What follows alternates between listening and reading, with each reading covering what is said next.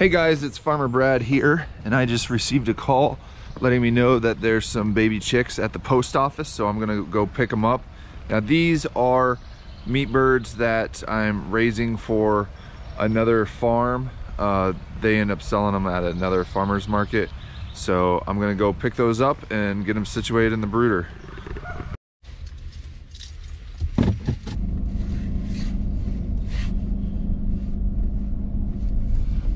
Rainy day here.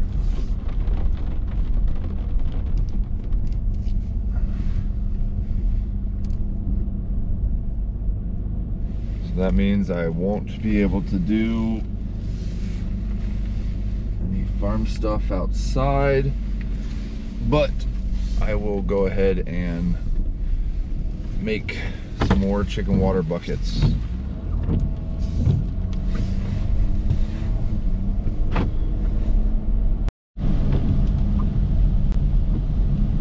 One thing, this is my second batch that I'm raising for a farmer that focuses mainly on pasture-raised beef, and he really likes what I'm doing with pasture poultry and the methods that I use, and he is able to sell it at a farmer's market that he's able to get a better price for the things. He's closer to Indianapolis than where we're located, so he's able to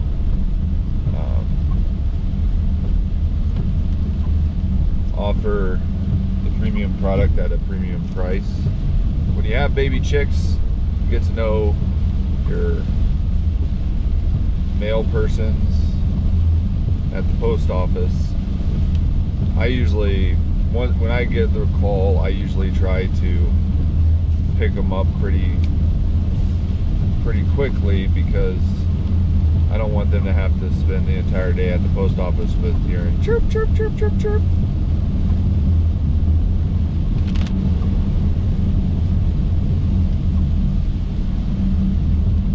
Now my client ended up purchasing these birds, so they're not from Cackle Hatchery. It's basically, it was based on what chicks were available, and these were available. He got a wide variety of ones from Meyer Hatchery out of Ohio. So they shipped on Wednesday and today's Thursday, so that's pretty quick turnaround on being able to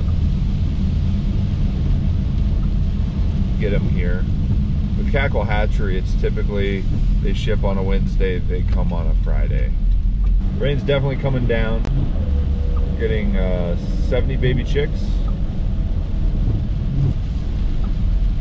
So that I'll probably put in 2 of the brooder sections.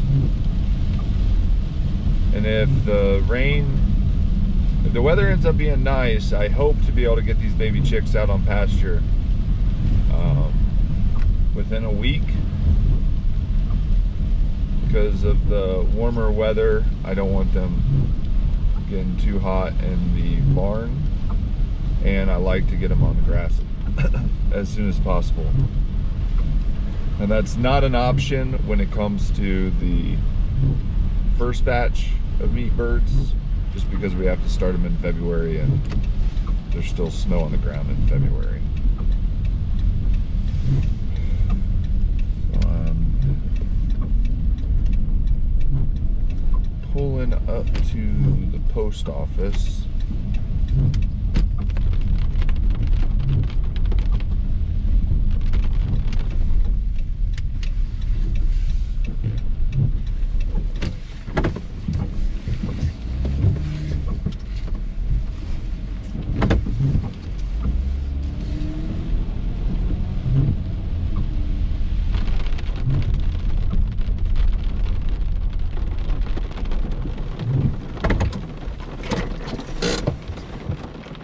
I'll be back.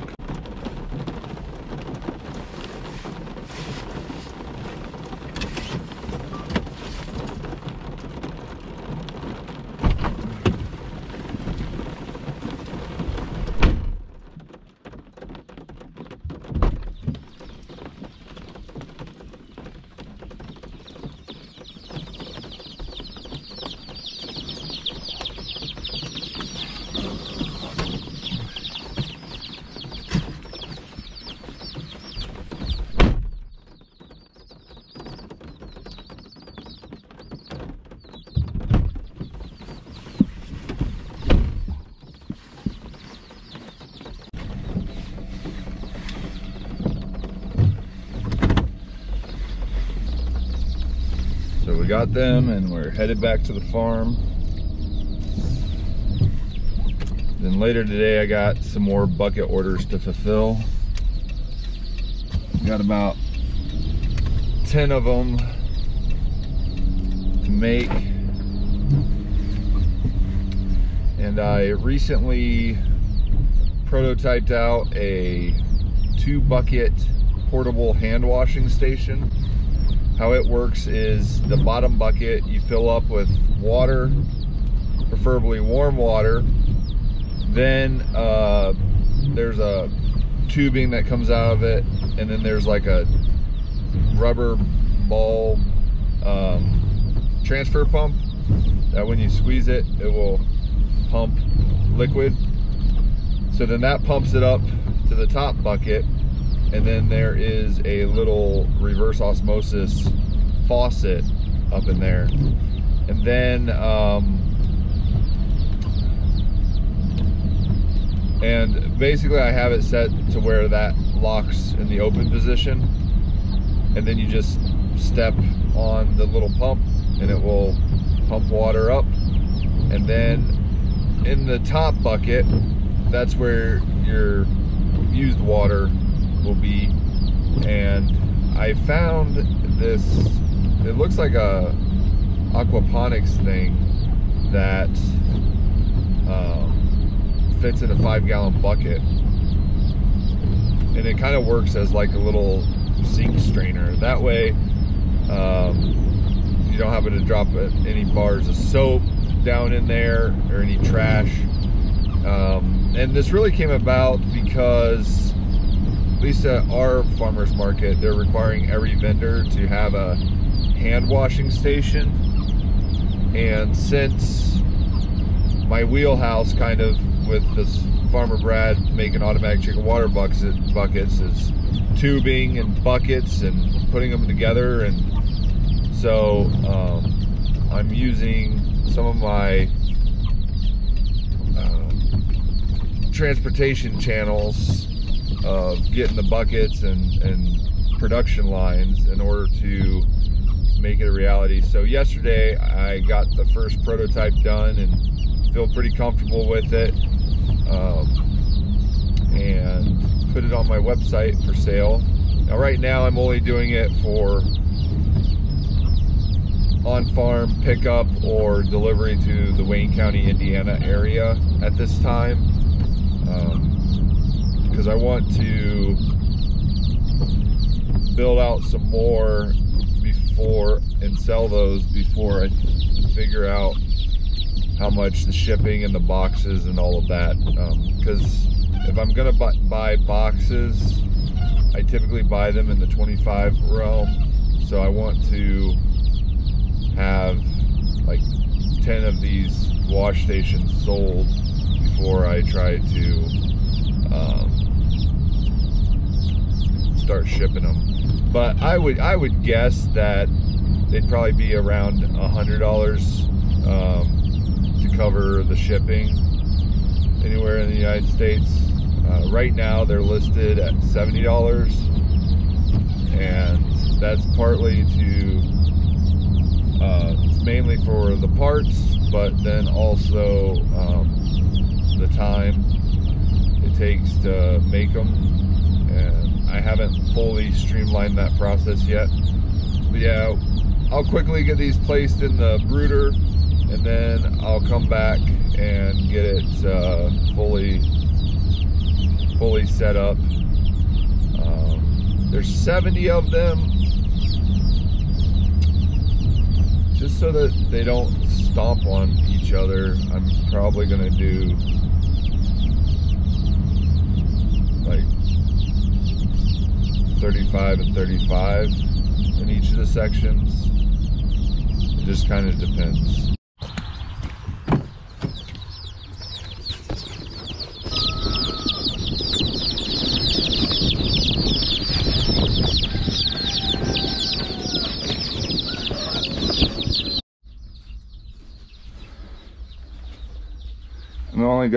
I'm just gonna put them all in this area right now.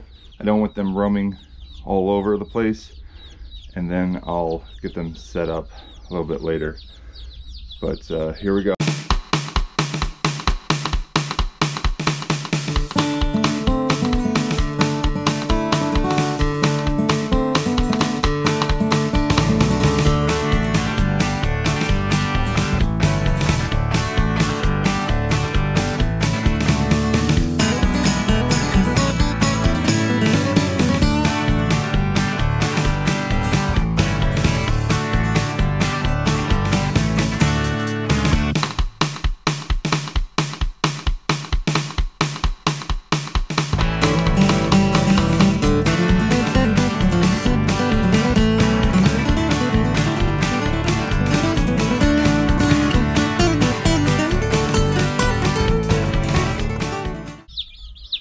I think that will be enough space for them right now, and then I gotta get their water and feeders set up.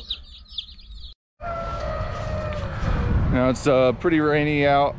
Also, when I go to the store, I'm gonna get some spare light bulbs.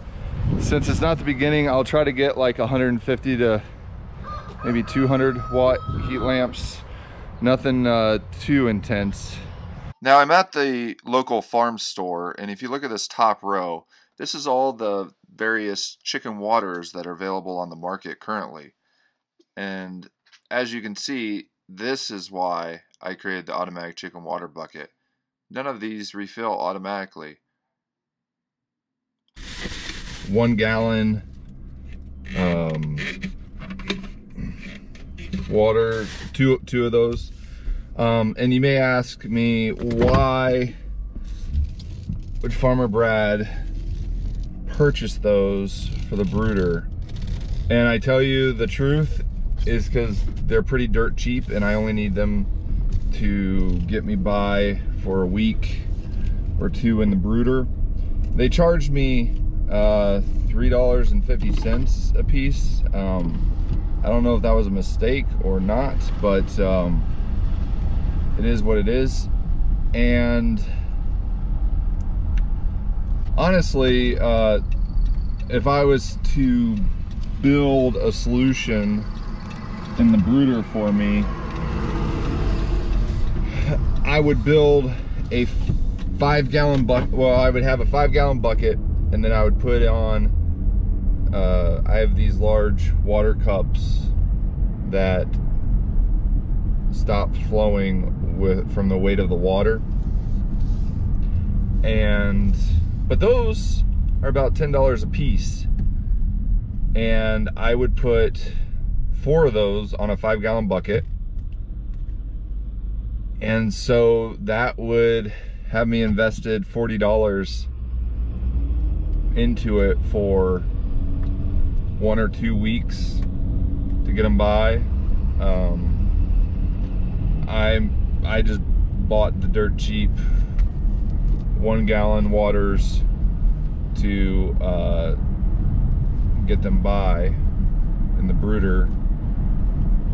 And I also wanted to let you guys know that I am planning on retiring from raising meat birds for a few years. The thought is that my kids aren't old enough to help substantially with the chores, and since this is not my full-time job and it's my side hustle, I think I really need to focus on hatching out baby chicks and innovating with poultry water solutions, because that is where there's a lot more payoff with a short amount of time. So with meat birds, it takes about 8 to 10 weeks for those to get processed, and with baby chicks, the turnaround's 21 to 25 days, and I'm sure I won't have too much difficulty selling the baby chicks. And if I don't sell them right away, then I'll be able to sell them for $10 to $15 if they're beyond pullet age. But yeah, so that's the game plan right now, is that after I have one more batch of meat birds that I'm raising personally, and then all of my pre-order customers, their birds are in the freezer, and then I'll have a few extra to sell at the market. But I'm basically switching over my business strategy to raising baby chicks and focus on building out more chicken waters, and building up my inventory with that, and growing my YouTube channel as well. I mean, there will still always be projects to do on the farm. I mean, I feel like a farm is never done with projects and improvements and making things better. In upcoming videos, I do plan on putting together a 16 by 24 foot chicken run area, and then I got a best nest box, roll-out nest box that I need to put together, and that will be able to handle probably about 45 birds, and that will be good. And let's see, yep, so if you're not subscribed, make sure to subscribe to my channel. I'm Farmer Brad, and I've been on YouTube since 2015, and I've been building automatic chicken waters since 2015, and always improving. Definitely open to customer feedback, and that's why I redesigned it in 2018. And in 2020, I came out with a 4-gallon version, a heated, built-in heated version of the automatic chicken water bucket, and I'm working on a automatic rabbit water. And the other thing is I'm gonna try to bring back the Mighty Micro chicken water. I just have to find the right PVC in order so I don't have to modify the float valves. Because if you've seen some recently, I've had to modify the float valve so the float can be in a tighter angle than the default. And in order for me to have production speed up, I don't want to be customizing or modifying the float valves themselves. So checking in on the broody hen.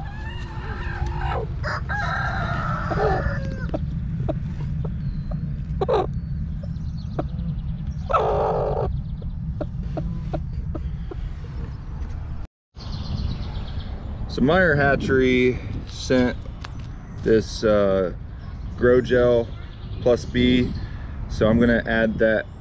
You add a little bit of water in there, and then I'm gonna add that on top of their feed. Okay, gonna fill this up.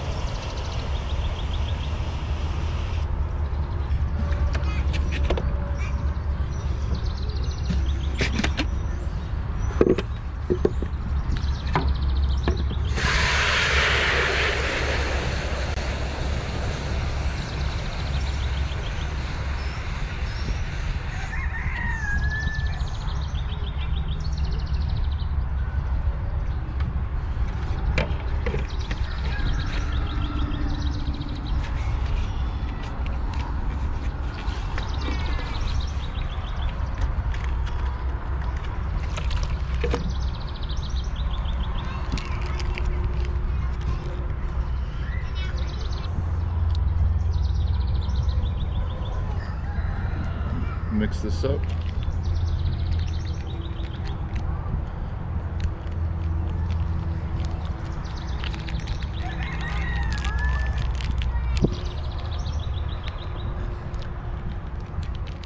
This is probably similar to like those gel packs that athletes squirt in their mouth before they have a competition.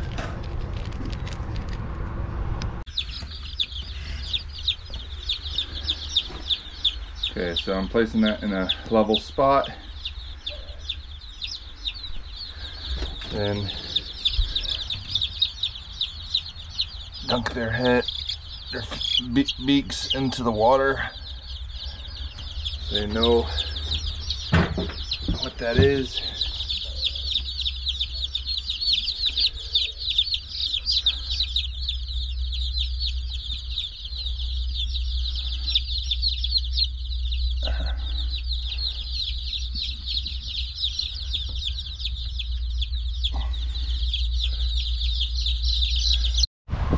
And as I mentioned earlier, now it's raining.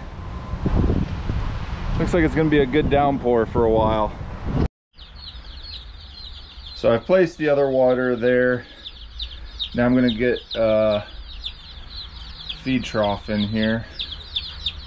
And it will take no time for them to fill this up with wood shavings. So if you have bricks to spare, in this case, maybe I can just put this underneath there to raise it up a little bit.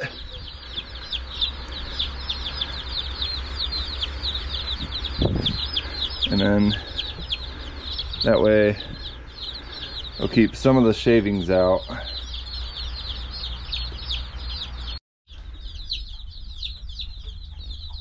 So now I've placed the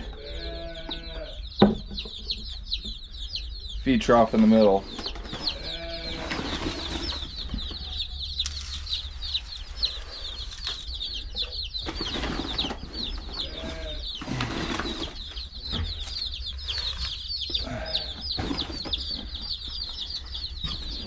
I'm going to squeeze out that goo.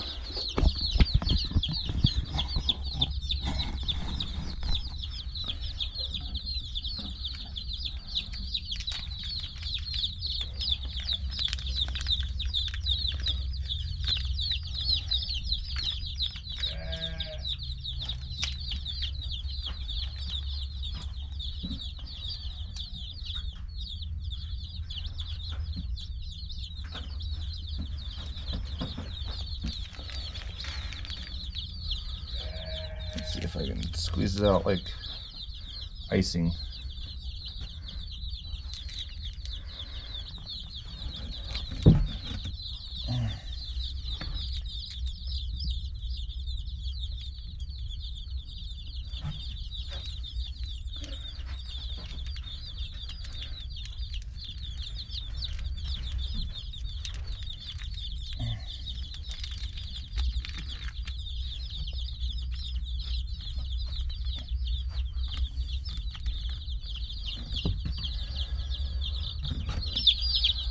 You don't want them to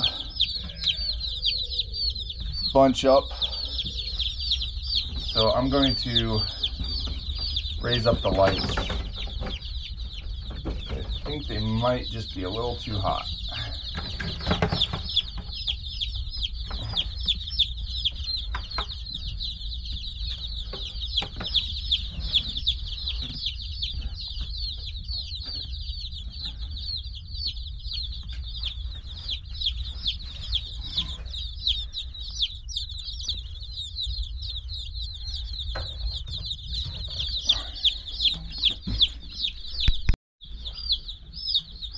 And there you have it, our chicken brooder setup for the newest batch of birds. Hope you enjoyed. Have a great day.